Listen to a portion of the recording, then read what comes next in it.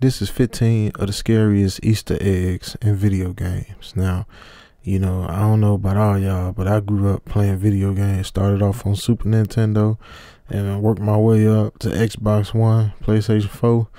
Probably it's gonna be a little minute before I get that PS5 and that new Xbox though, because they gotta come out with some new games, and these games suck these days. So, you know, we'll see what happens. But anyway, here we go. Now, for y'all that don't know, an Easter egg is like hidden little secrets in the game. And a lot of people, you know, play the game for hours. People play games hundreds of hours and never seen these Easter eggs. So, you know, that's what Easter egg is. It's in movies and games, and especially video games.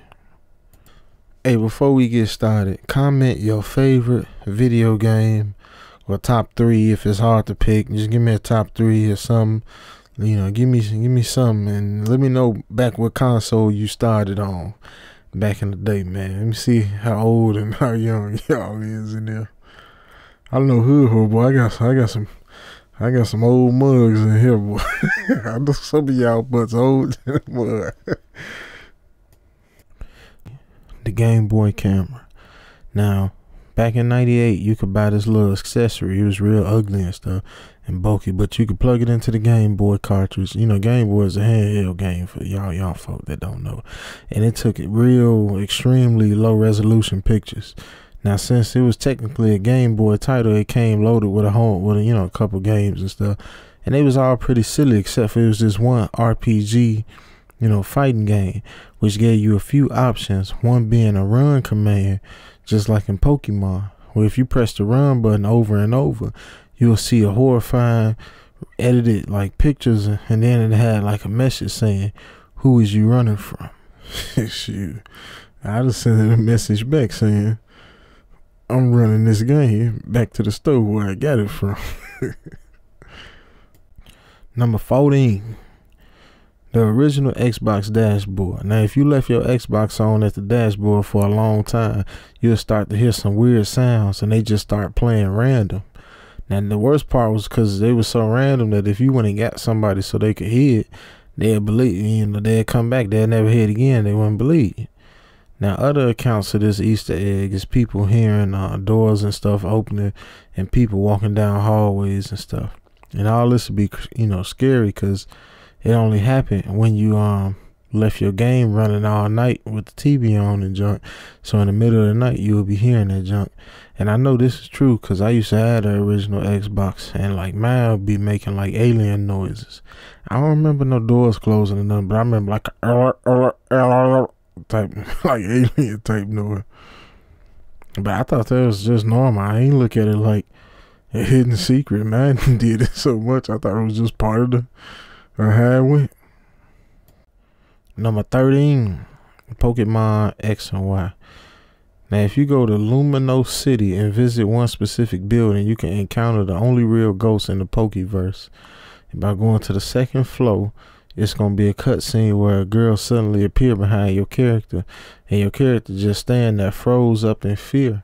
And she said, "No, you're not the right one," and disappear. Now, if you go to the 4th floor, you're going to see the girl that look just like that girl. And it's common because the game used the same characters over and over. But if you talk to her, she going to tell you be quiet because she can hear the elevator. Yeah, that's pretty spooky. I'm not a big Pokemon fan, but, you know, man, I remember back when I was a kid, though, I had like this Japanese holographic, one of them legendary bird cards. But when we moved to Atlanta, I left that junk in the thing in my grandmama kitchen cabinet. Man, some freaking crackhead probably raided the house and stole my special Pokemon card and lived it up off that. Probably made all kind of money off that before he, you know, snorted it and shot it all away. And then it's another thing, like in the city, you can like some board you can go read at the train station. They got a message, a secret message, "I'm going for help. Wait in the usual place." And you know, so that's a little creepy too. Number 12, Super Mario Galaxy 2. Now, if you go to Shipperburn Galaxy, you can immediately tell there's something different. The worlds are harder as you face with lava pits and black holes. Now, however, if something else is different as well, you can experience the feeling of being watched. And it's completely justified, because if you look up at the cliffs that surround you, You see these weird silhouettes with swollen arms and huge eyes looking down at you, and further investigating into the levels code gives the creatures the name Hell Valley Skytree. Ooh, even Mario, the nicest guy in the game, and got a little dirty secret, huh? One thing I don't understand about Mario is why is he able to jump 20 feet in the air and do all this fighting and stuff? He just a plumber. What is the explanation? That's how much man. That's the power of love, I guess, man. He loved that dang princess so much. He's just a regular, everyday fat plumber, man. But I guess he got a chance to get a prince, man. I guess so. If a dang princess tell you, if you save me, I'll love you forever. So you be jumping 20, 25, 30 feet in the air trying to say, shoot. Number 11, Animal Crossing. Now, this is a cute little game until you forget to save your game.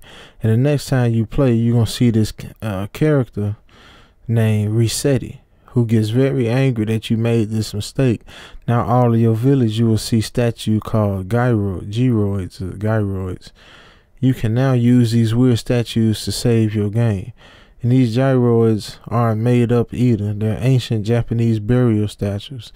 They were said to contain the souls of the deceased.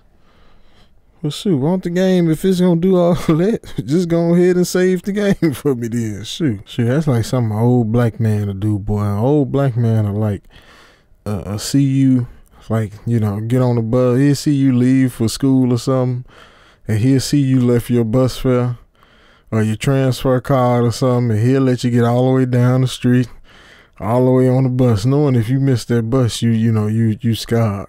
Then you get back home and, well, I would have told you, but, I want you to learn your lesson. No, come here, Pops, you finna learn a lesson. But that's how old people be, boy. Old people want to tell you everything about everything that's anything. But then when you really need some real help or advice, they ain't got nothing to say.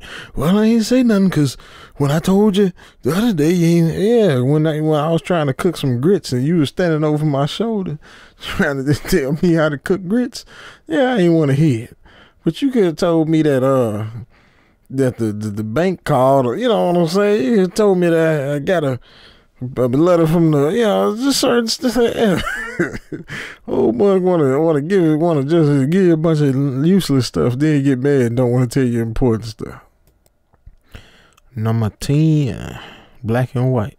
In this PC game, you was a god who had complete control over your civilization. Now, you could either help or destroy the population, villages, and the villagers would die regardless. And each time it happened, you would hear a dark voice whisper death. What's even worse is that you had a common name. You would occasionally hear your name being whispered in the same voice just like this. Yeah, that sounds pretty creepy. But that ain't really creepy. It sounds like that's just part of the game. I need to find that game. If I play that, I'm killing everybody. Death. They're gonna be whispering death to me a whole lot. Number 9, Payday the Heist. In a No Mercy mission, you get an all-out firefight. You get in a big old firefight with the police, and power starts to flicker in the hospital as you fight for survival. Now, if that wasn't creepy enough, you can start to hear strange crying coming from a room peeking through the small glass. And after the second power cut, will reveal a witch from Left 4 Dead. Now, for y'all that don't know, well, I guess some of y'all wouldn't know about Payday, but Left 4 Dead is like a 4-player zombie game where you and 3 friends could play together, and y'all just killing zombies. It's a good game. It's one of my favorite games back in the day, man. And it had this one monster. It'd be like a lady crying, and when you got close to her, you could hear her just she'd be crying.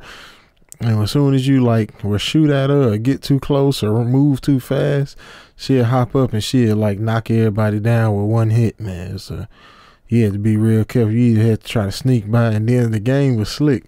Sometimes the game would put a witch right in front of the door or something. So, yeah. Number 8, Runner 2, Future Legend of Rhythm Alien. In its fast-paced indie game, one level has a scary figure in the background, Slender Man. Now, he can be seen only for a few seconds at a time as he watch you, and he lingers just out of sight, so you can only see him out the corner of your eye. Now, he follow you through the level too, knowing that he's getting closer and closer to his latest victim. Yeah, man, old Slendy always scary, man. But you know, I never heard nothing about nobody shooting Slender, man. I feel like he could be killed if you shoot him right in that, shoot him right in that face, boy, or shoot him in that old raggedy suit he got. Number 7, one of my favorite game franchises. Some people call it Hitman. I call him the Get Hitman. And the third installment of the series is a mission called Traditions of the Trade, which take place in a hotel. Picking a lock off an off-limits room will reveal a bloody murder scene covered in police tape. And what's even worse is that if you look in the bathroom mirror, you will see the spirit of the victim. Yeah, man, boy, I love the Hitman games, man. And it's one of the best series, bro, because it's like you play this bald head guy with a tattoo on the back of his head, so anybody that look at him would know that he is obviously a psychopath. And then you can like knock people out or kill them, and then like wear their clothes, take their clothes off and wear their clothes, and then sneak close to the person you trying to assassinate. That's a good freaking game, bro. I love Hitman. Well, it's another one of my favorite games. Number 6, Batman Arkham City, bro. For y'all that don't know, and y'all wouldn't know because I'm a horror channel, so I don't really be talking about stuff like this, but I love Batman, man. Like, growing up, I watched Batman the animated series, and like that junk shaped my whole creative ability, man. You know, we had cartoons that made you think, cartoons with full stories and bad endings sometime, good end, you know, you never knew what kind of ending you was gonna get. You know, these cartoons nowadays don't even have an ending. It just be a bunch of crazy stuff happening. Then that junk just end. Like, it just, you be like, is it going to commercial or is that it? And that just be it, man. So, you know, I love Batman anyway. So, by climbing up one of the cranes that overlook the Gotham docks and soaring down to the ship below, you can find a secret room and use the cryptographic sequencer to gain access into the boat. And this secret room belongs to Scarecrow, and entering you will shift in a first-person view. And at the back of the room is a figure that is only illuminated by a blue glow. And if you get closer, it looks like the figure is dead. That's like a little secret room. It was telling you about like the next game and stuff, so it was pretty cool, man. I actually seen this one with my own eyes. Number 5, Sonic CD. I hate Sonic because, you know, me and my wife, I got some extra kids in the house, and one of them loves Sonic, so now he got my daughter just obsessed with Sonic. That's all she talked to me about. Sonic and Amy and Knuckles and Tails all day long, man. It's crazy, like, ugh, man. So I hate Sonic, but anyway. By using the following cheat, down, left, right, you can bring up the sound test menu. Once there, enter the same cheat for the following music to play. You get some music to play. It is not clear what the text read, but the music is real nightmarish. Ooh. Number 4, Psychonauts. In the level Mila's Dance Party, you can enter the mind of the character Mila. And it's pretty fun until you discover the hidden room of her subconsciousness. The room is filled with burning figures yelling, "Why didn't you save us, Mila?" Later, you discover what had happened in the scrapbook, and it turns out she used to work at an orphanage that burnt down, and all the kids died, and now they haunt her in her mind. That's pretty cool. I don't know about this game, but like, if you think Mila normal and then you get in her mind and find out she been through that, that'd be pretty interesting. Or it'd be even more interesting if she a bad guy and you find out she bad because of what happened to her in that orphanage. That'd be pretty cool too. Number 3, Fable 2. You can find a winter lodge that look like a normal cabin until you go up inside.